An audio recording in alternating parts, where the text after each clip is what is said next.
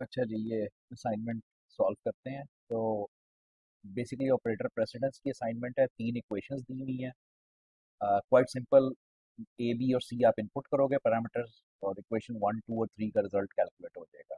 Even आपको ये बताया हुआ है कि कौन सा फंक्शन यूज़ करना है कैलकुलेट करने के लिए, और फिर ये फंक्शन एक वैल्यू रिटर्न करेगा जो मैक्स रिजल्ट को दी जाएगी। तो स्टार्ट करते हैं।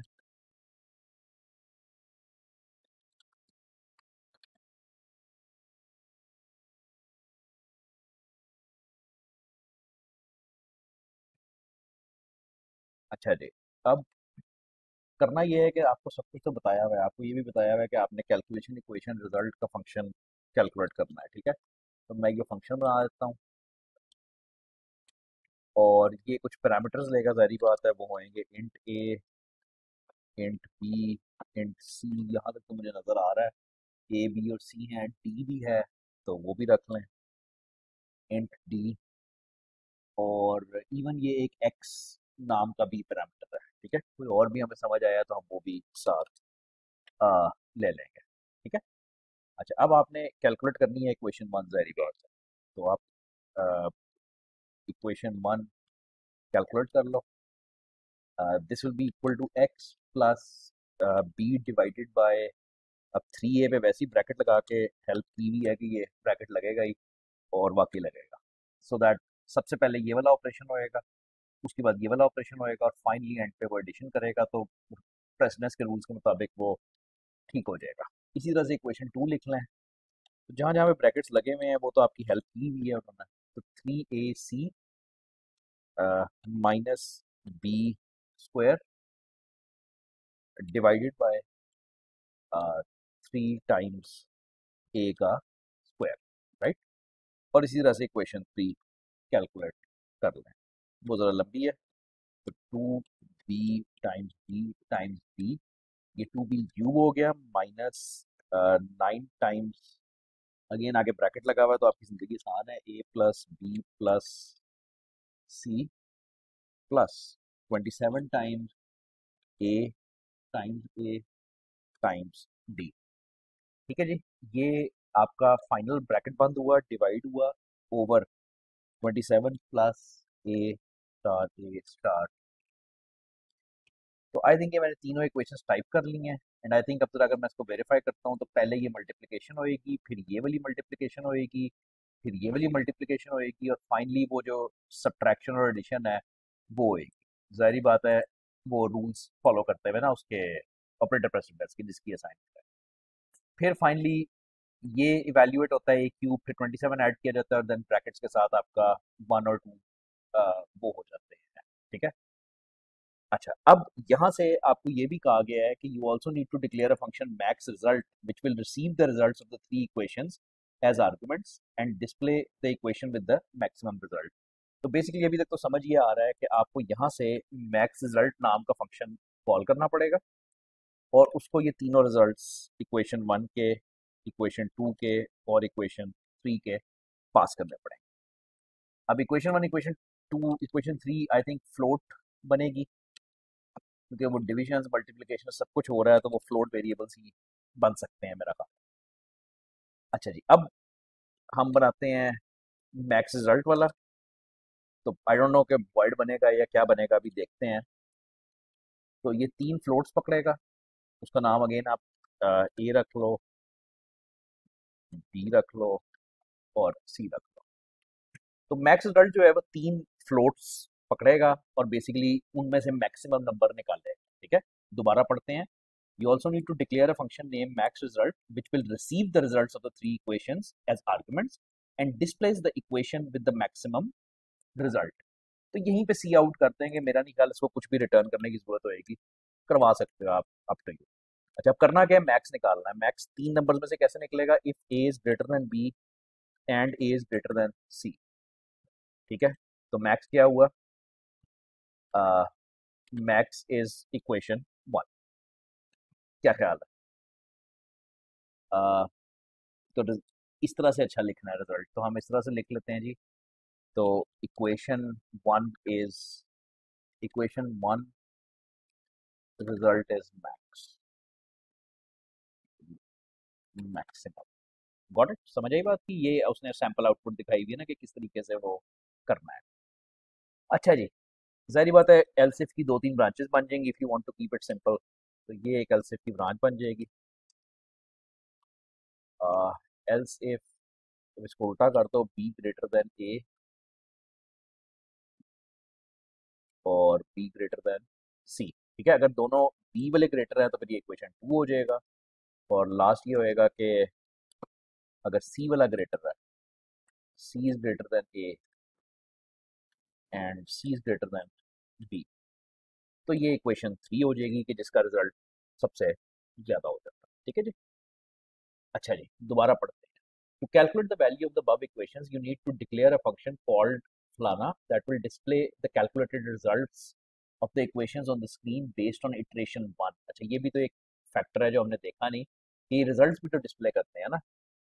तो ठीक है, हम इनको डिस्प्ले करवा लेते हैं। तो हम कहते हैं कि सी आउट इक्वेशन 1 और ई क्यू 1, क्या ख्याल है? And you do the same for equation 2 and 3।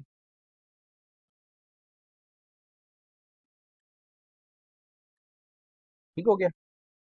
तो ये तीन रिजल्ट्स मेरी इक्वेशंस के यहाँ पे डिस्प्ले हो गए, ये कैलकुलेशंस हो गई। उसके बाद मैंने मैक्स रिजल्ट का फंक्शन कॉल कर दिया और मैक्स रिजल्ट मुझे ये बता देगा कि मैक्सिमम कौन सा है, but it doesn't return anything.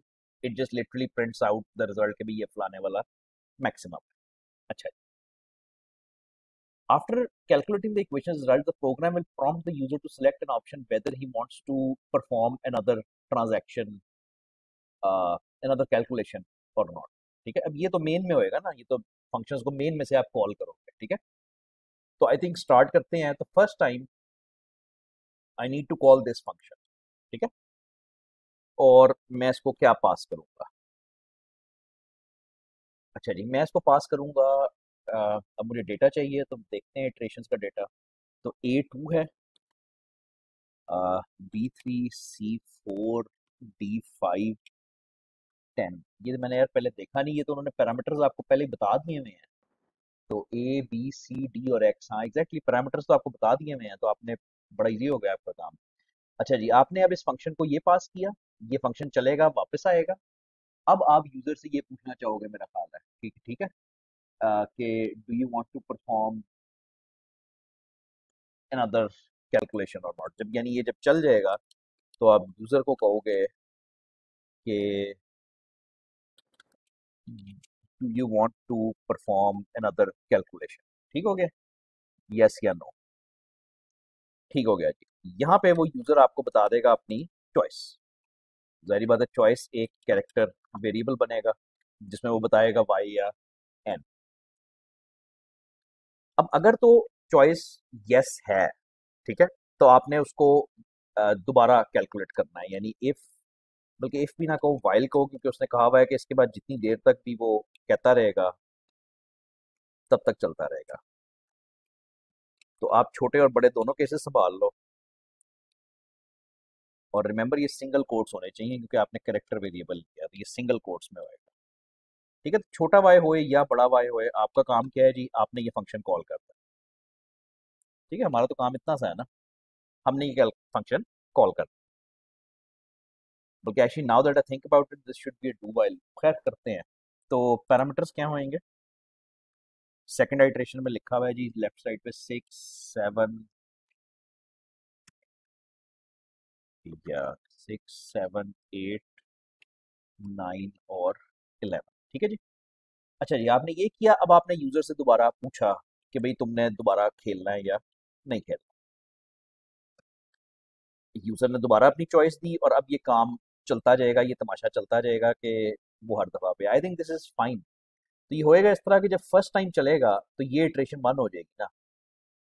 Iteration 1 में गया, सारे रिजल्ट्स डिस्प्ले हुए। उसके बाद मैक्स में गया, मैक्स डिस्प्ले हुआ। वापस आया मेन में, आपसे उसने पूछा कि भाई चॉइस बताओ। आपने यस कहा।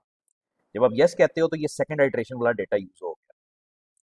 अगेन वो सारा कुछ प्रिंट हुआ। वंस दैट इज डन, आपसे दोबारा पूछता है यस। अब जब तक आप यस कहते रहते हो तब तक वो सेकंड आइटरेशन वाला डेटा यूज करता रहता है। आई डोंट थिंक इसके अलावा कुछ करना है। चलो let's see.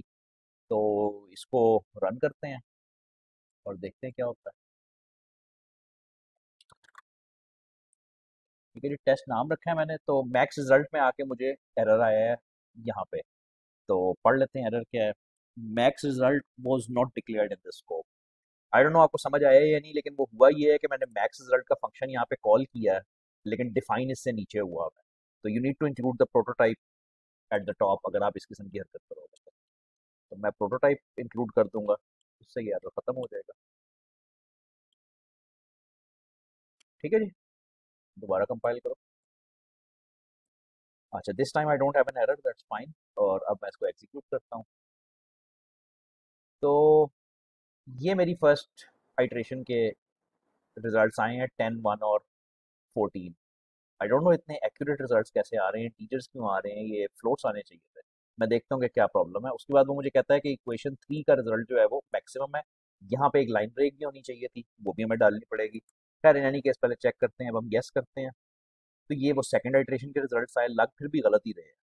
Again line break होनी चाहिए थी, मैं फिर यस कहता हूँ। अगेन अब वो रिजल्ट्स रिपीट हो रहे हैं, विच इज़ वेरी गुड। और जब तक मैं यस कहता रहता हूँ वो रिपीट होते रहते हैं। अब मैं नो कहता हूँ तो प्रोग्राम मेरा एंड हो जाता है। तो there were a couple of things which you should have noted कि एक तो ये रिजल्ट ज़रा अजीब से आ रहे हैं, और दूसरा यहाँ पे लाइन ब्रेक नहीं है। तो रिजल्ट इज मैक्सिमम के बाद यहाँ पे आपको एक लाइन ब्रेक चाहिए। एक्चुअली गुड प्रैक्टिस के हर सी आउट स्टेटमेंट के बाद लाइन ब्रेक किया करो। खैर नहीं कैसे चाहिए, ये तो पहला मसला हल हो गया। अच्छा, दूसरा मसला ज़रा गंभीर है। मेरे आंसर्स क्यों इतने वो आ रहे हैं, इंटीजर्स क्यों आ रहे हैं। अब ये बहुत बारीक सवाल है। ठीक है, अब ये दिस इज मतलब बहुत ही बारीक क्वेश्चन है कि ये क्यों हो रहा है। ठीक है, तो ये इसलिए हो रहा है कि आपके जब हर ऑपरेटर के इर्द गिर्द दोनों तरफ इंटीजर्स पड़े होते हैं तो वो इंटीजर के तौर पे बिहेव करता है, even though your storing the result in a float. बहुत ही बारीक नुक्ता है। अब इसको ठीक करने के लिए मैं इसको 3.0 कर देता हूँ, इसको 3.0 कर देता हूँ। What ever I can manage मैं ट्राई करूंगा। ठीक है, तो ये 2.0 हो जाएगा, ये 9.0 हो जाएगा। मतलब द ऑब्जेक्टिव बीइंग कि मैं इन ऑपरेंड्स को इंटीजर से फ्लोट बना रहा हूँ, विच मीन्स कि जो कैलकुलेशंस होएंगी वो ऑटोमेटिकली अब फ्लोट होना शुरू हो जाएंगी। बड़ा ही बारीक नुकता है, होप आपको समझ आया है। चलो इस बार रन करते हैं, देखते हैं क्या होता है। हाँ, this is what I was saying ना, कि मतलब रिजल्ट्स कुछ प्रॉपर नहीं नजर आ रहे थे पहले, अब कुछ प्रॉपर नजर आ रहे हैं। और वो कहता है कि जी equation 3 is maximum which is fine. मैं यस कहता हूँ, तो ये सेकंड इटरेशन करता है जिसमें अगेन इक्वेशन 3 के रिजल्ट्स मुझे मैक्सिमम नजर आ रहे हैं। और अगेन मैं यस करता हूँ, तो अब वो वही इटरेशंस करता जाएगा आगे, और जाहिर बात है रिजल्ट 3 ही आपका मैक्सिमम आता जाएगा। ठीक है भाई, नो करोगे कैंसिल हो जाएगा। So there are many many ways of doing it, but this is like one way of doing it. और इसमें ये वाला नुक्ता है, ये काफ़ी बारीक है। रिक्वायरमेंट्स में तो कहीं लिखा हुआ असाइनमेंट में कि आपको फ्लोट रिजल्ट्स देने हैं। आई थिंक आप इंटीजर भी दे दोगे तो काम चल जाएगा, but it's just like a personal choice. ठीक है, तो I hope this was useful for you.